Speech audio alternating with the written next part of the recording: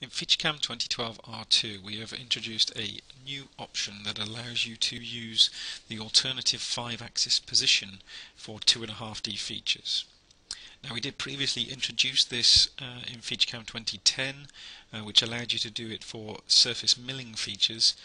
We can now utilize the same option for the 2.5D features.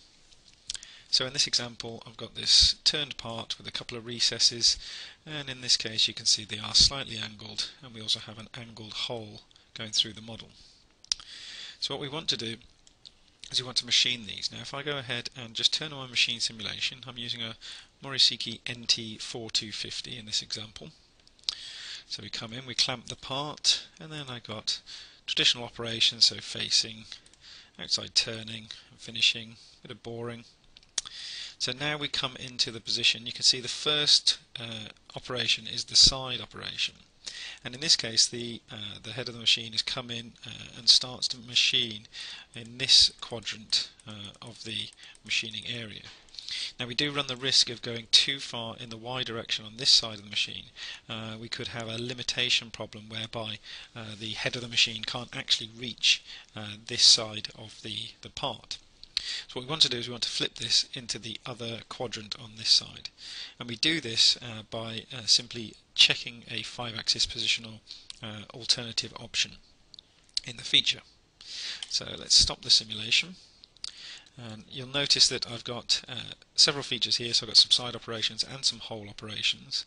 If I go into side 1, into roughing, into the milling tab, and notice there is an option here, use alternative 5-axis position. So I can check that option, apply, and also apply it to the finishing as well. Apply and say OK. The second one has been done for you, so you'll notice this has already been checked. And you'll also notice there is a hole here as well, so I'm going to do it for the hole. So this one is already off, so let's turn alternate 5-axis position on, and for the drilling operation as well. So what that does basically gives me the alternative position and allows me to utilize any negative B-axis motion that I have on the machine. So let's just do a single step again. Again, run through the facing operation, the turning, and the boring. So now the machine has rotated. Let's just do a single step. Notice now that we have a small amount of negative B-axis, and you can see in this case the position of the feature has moved on to the other side, so I can single step that, and you'll notice it continues to stay in that quadrant for the spot drill and the hole drilling as well. So that's the ability to flip and choose the alternative 5-axis position on the machines.